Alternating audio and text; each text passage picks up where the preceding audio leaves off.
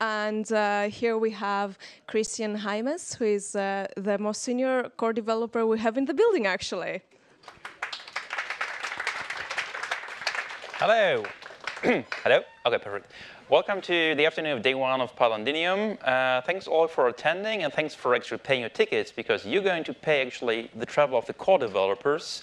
In September, we're doing a sprint here, a meeting with the core developers at Bloomberg, and you're funding us. Thank you. So, hi, I'm Christian. I'm from Hamburg, being Python for a lot.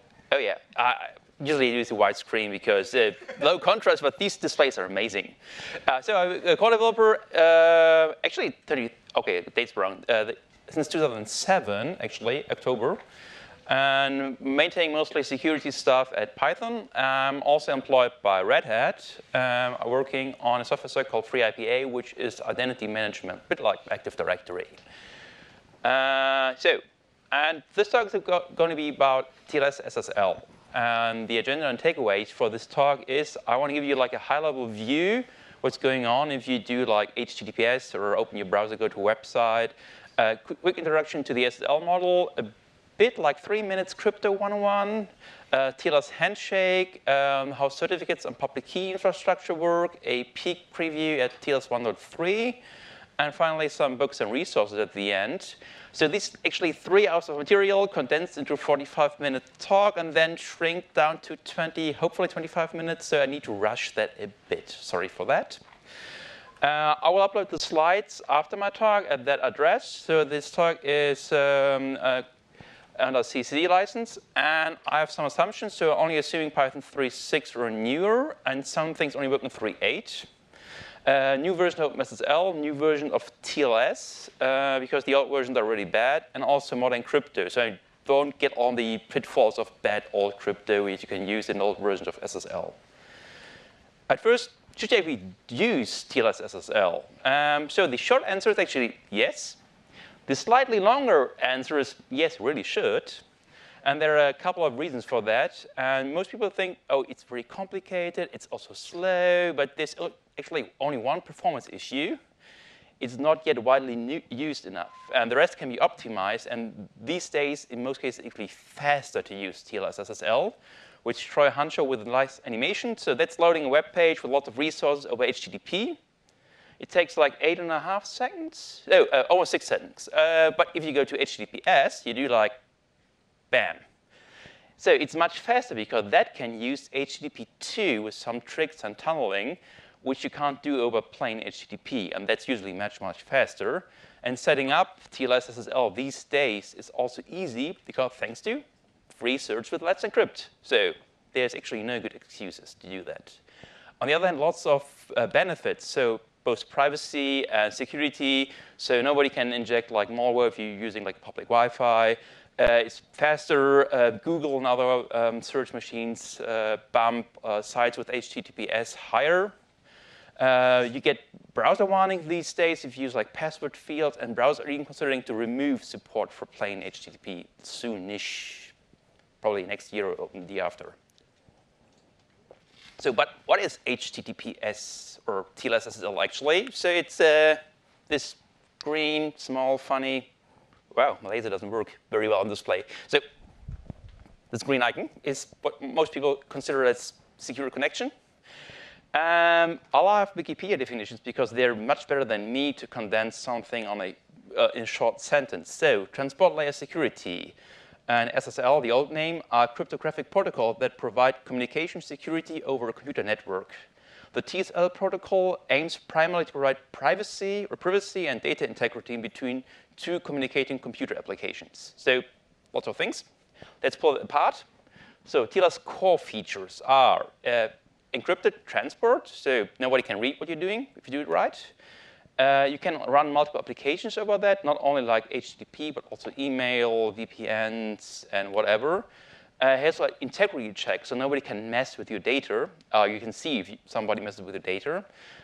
Provides protection against replay attacks. So if you send money to your bank, do a transaction on your online banking applications, attacker can't replay that over and over again to get like all your money off your account.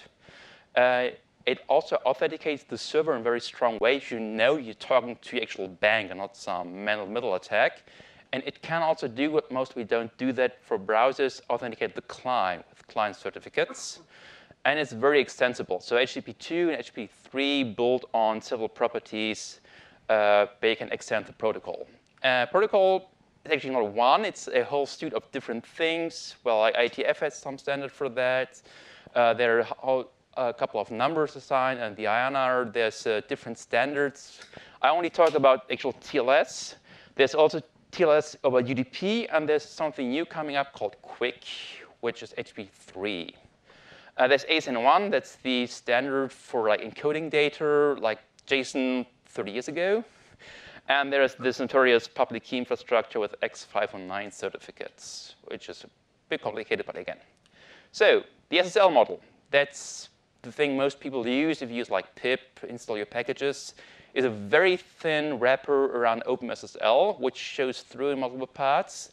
The most important bits and pieces are this SSL context thing, which maps to SSL CTX pointer in OpenSSL, which is your configuration space, where you configure how you do the actual connections. Then you have the SSL socket, which looks like a normal socket wrapped in something that does all the encryption and protection for you. It also in other bits and pieces, you use async I/O. You don't use the socket directly. You use the memory I/O, bio, and SSL objects. And there's something you should never use anymore, the very, very old legacy APA SSL wrap socket. Oh, hope you can see that in the background. It's a bit low here. So if you do connection with the Python SSL model, it looks a bit like that. So you import socket and SSL, you create a context, then you create a connection, and you wrap the connection in something that's actually the SSL socket. You need a host name and 2 places. I'll explain why a bit later.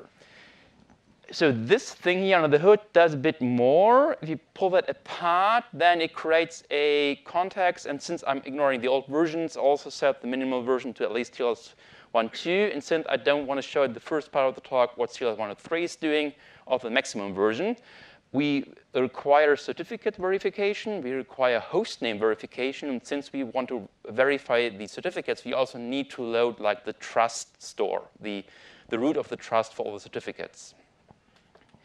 And then we need to do a connection. So this socket create connection is just a wrapper that takes care of IPv4, IPv6, and just creates a socket connection with DNS lookups. And that's actually the endpoint then for communication. Then wrapped into a SSL socket. So that takes ownership of the socket and returns a instance of SSL socket. And yeah, now you can just do most of the things you can do for a socket over the SSL socket. And if you look what we're going to do next, so if you look what the socket can do, there's some properties, like you can get the ciphers, which is this mumbo-jumbo of letters and numbers that I will explain in a minute. The 3 different versions you can have. You have SSL version 1.2, or the last one is for 1.3. So crypto thingies, how does crypto work? So the very, very quick intro into crypto, very fast, what you need for SSL TLS. It's a bit like Lego blocks. You build stuff of smaller blocks and create a protocol of that.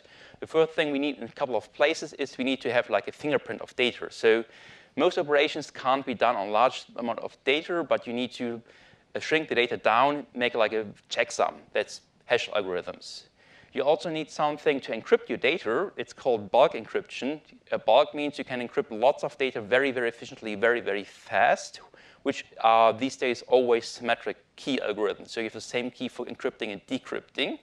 But you have to do it the right way. If you do it the wrong way, then you can actually see through what the encryption does. So that's an encrypted image of a logo you may recognize.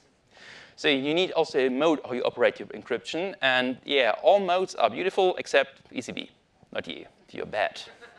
That's the one where you can see the penguin or the logo. So there are different ways to chain them together. And also encryption does not secure your communication. So you can still modify the data. So you need something that's called authenticated encryption. And these days we use AAAD algorithm. They're called authenticated encryption with associated or additional data, where you do something like a checksum and the encrypted output. Or if you decrypt, you verify that the output is the correct output. We also need a couple of asymmetric crypto algorithms. It means you have like a public and a private key part, 3 major subparts of that are asymmetric encryption, signatures where you sign something, and something where you agree on a mutual secret. Asymmetric encryption we don't do anymore because it's bad. Signatures we do a lot. We need to sign data both for certificates and for the actual connection to verify that you talk to the right server. So the server has the private key, or the CA has the private key, and it signs something else. And with a public key, you can then verify that the peer, or the right peer, owns the private key. And key agreement protocols are, Wikipedia claims a bit color mixing. So you have private parts and public keys, and you send your public key to the other part, and magically through math and funny stuff, you both agree on the same result without actually exchanging the result. And an attacker can't do the same. So we have these building blocks. We have key agreement or key exchange. We have authentication. We have bulk encryption with the cipher modes, and we used a one-way hashing function, for some parts like max. And these build up this lovely acronym. So that's TLS with elliptic key Diffie-Hellman key exchange with RSA certs, AS228 for bulk encryption in Gauss counter mode with SHA-256 as MAC algorithm. Yeah, and the other one, that's a very old one we don't do anymore, like no encryption at all, and MD5 is also bad. But these don't look like the things I printed out like 5 minutes ago because, well, OpenSSL has a different naming standard. So the first one is the same as that one, and that also maps to that one, and this is a new one for TLS 1.3. So, oh, I'm in time, almost. Handshake. So, if you do a connection to a server, you have forced to shake hands and agree on multiple things. So if you do a connection like that, wrap the socket, and during that operation, you do a handshake. So you agree on multiple parameters. Parameters are, amongst others, which version you talk, which ciphers you can talk, and then a way to identify the server with a signature and certificates. And then after you have verified the server, you agree on a pre-master secret. That's the secret you can use to derive more secrets for bulk encryption and verification. And finally, once you have done all the handshake, you need to verify that both sides have agreed on the same thing, and no attacker has like modified your ciphers to something badly. That's what you do in the handshake. And again, we don't do like the old RSA key handshake, the bad one. That's insecure. There are multiple blog posts why that's bad. We do the actual modern one using Diffie-Hellman. Looks like that. So the client says, hey, hello server, send me, OK, I can talk the ciphers. I support this version. Here's a random number you need later. And I want to talk actually to PyLondinium, server name indicator. The server replies to, sure, hello. I selected that cipher. I selected that TLS version to talk to you. Here's another random number. Here's a chain of certificates you have to verify. And here is a part of the secret. It's the Diffie-Hellman server parameters. And also, I used my private key to sign these parameters. The public key for that is in the chain. And please do something with that. The client says, OK, sure. I generate my own Diffie-Hellman parameters, verify that. And then I tell the, OK, I changed you my specs. And now that box here, the first part that's encrypted. The rest is all in public.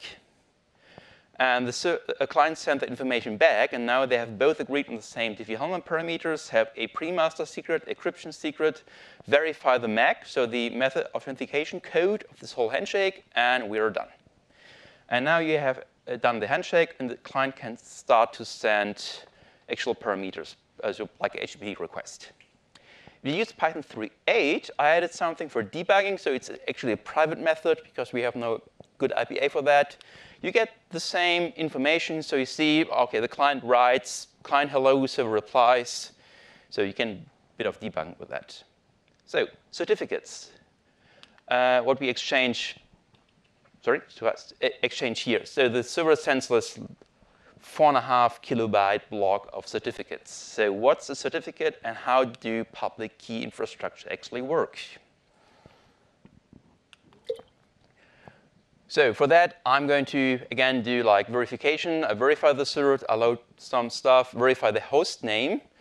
And the host name is needed in two parts. The first is you need to send it in the beginning so the server knows which virtual hosting you do, and also to verify the identity of the server.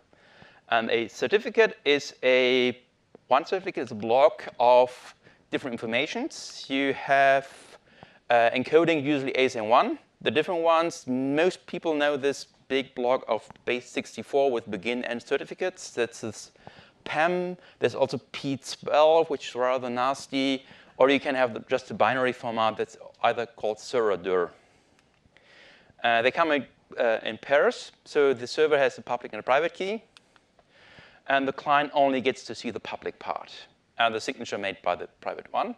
And it contains in the payload the public key of the server, some metadata, some extensions, and the certs are always signed by somebody who issues the certificate. So you have like a notary chain. You have somebody you trust that signs something else, and again and again. There are lots of different fields. There's always a serial number. There's the subject. Oops. The subject of the cert, there's the issuer that issued the cert, there's how long the certificate valid, usually for, let's encrypt it, 3 months. And subject public key information is the public key of the certificate, and a bunch of extensions, which can be constraints, key usage, subject alternative name, something with OCSP, and yeah, it's a lot. But the certificates also have different types depending on which parameters you set, like in the key usage and the extended key usage. We start always for trusting and verifying certs at the root CA, or the so-called trust anchor. And the root CA signs itself. So it trusts itself. And that one you have installed in your browser, your operating system, or if you use request, ship with certify.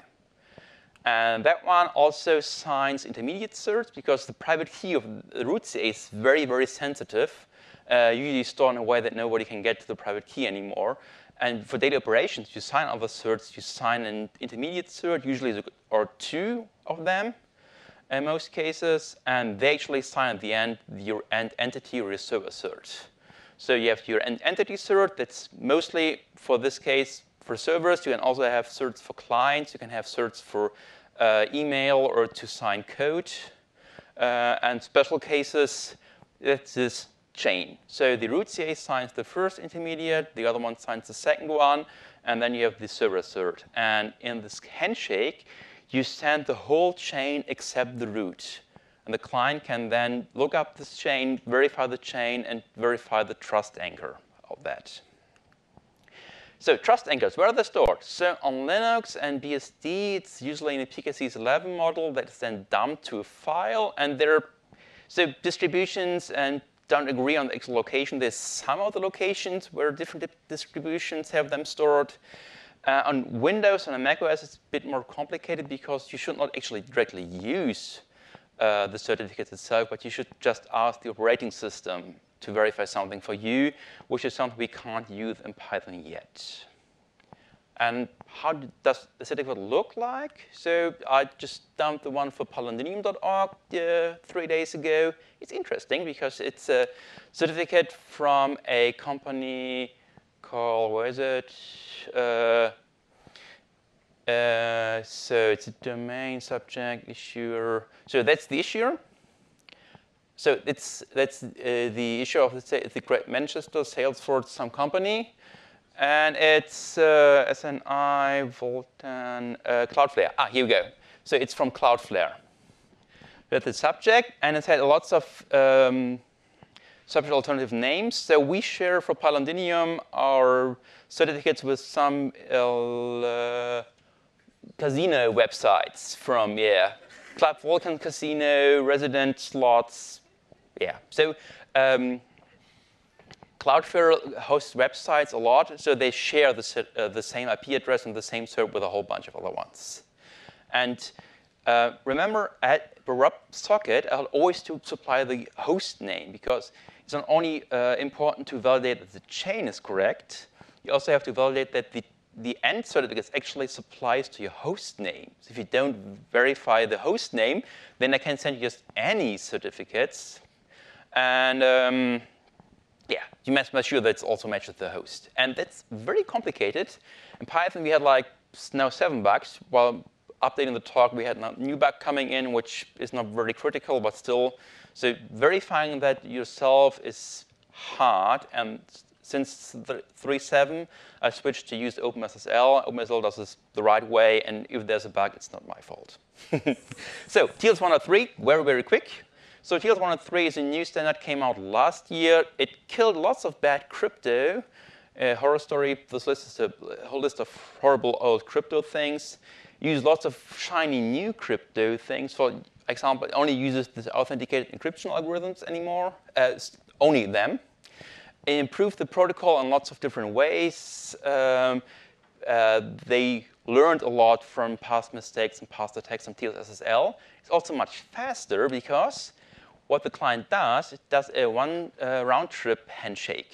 So the client makes an educated guess and says, well, you probably use that kind of Diffie-Hellman parameter, so I send you a key share. The server says, yep, OK, I like that key share. And we're done. It's a whole handshake. And important to know is the certificates you get from the server are encrypted. The certificate chain here is already encrypted. So another one listening to your traffic can't see which certs you're getting. There's still the server name indicator. The host name is still not encrypted. That's work in progress. And that's if you use Python 3 with modern OpenSSL 1.1.1, looks like that. So if the guess is wrong, then the server can tell the client, OK, you guessed wrong. Please try again. And it's still 2 round-trip handshake. But in most cases, it's much faster than even TLS 1.2. And in special cases, you can also do something like a 0 round trip. So if you have already a ticket from the server, you can send a HTTP GET request. In the same time, you do a handshake. And it's like done. So it's the whole request takes like 1 ping back and forth. And that's it. So quick summary. Most importantly, please, please, please use HTTPS everywhere you have. Another thing is there are some plans to improve how we're working with OpenSSL and TLS-SSL in Python. We're soon going to move everybody to OpenSSL 1.1.1, even for 3.7 releases. And you get TLS 1.3 for free, because the old versions are reaching end of lifetime soon. I'm working again on a PAB already started by Corey Benfield. Now we're working with Paul Carra from Python cryptography.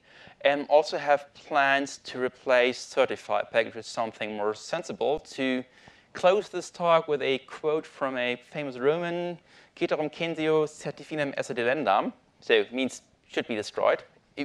By the way, I'm considering, or I actually don't know how to translate that into English. Ceterum censeo. Any Latin speakers here? OK, I had Latin in school. And also, there's work on HTTP 3, UDP, Quick. Quick is not actually TLS. It's something even more interesting, which builds on top of parts of TLS. I think Tom is in the audience. Tom is working on fun stuff, so soon to be announced. If you want to learn more, I highly recommend, especially the book on the right side. That's now like 3 years old, but still the best book. Doesn't cover TLS 1.3, but explains the whole public key infrastructure very, very well. For general crypto things, that book is easy to understand and pretty modern. Jean-Philippe Amasson. And several resources. So SSL Labs is really good. If you want to optimize your TLS stack, is tlsfastYet.com. It's from the same guy who makes Heffa Bean Pwned. If you want to dig deeper into the handshake, there's Ulf Heim made a interactive website where you can explore each bit and byte in the handshake and explanation what it does. And this talk is a bit older, like 3 years now, from Filippo. Explains TLS 1.3 and lots of obstacles that took, because they wanted to actually release 1.3 like 4, 5, 6 years ago. I think 2014 was the first try they released that, and they were running lots of issues. And Let's Encrypt is great. And if you don't want to have like public CA, well, the software I'm working on also has a public key infrastructure server. And that's it, right? Oh, on time. Wow.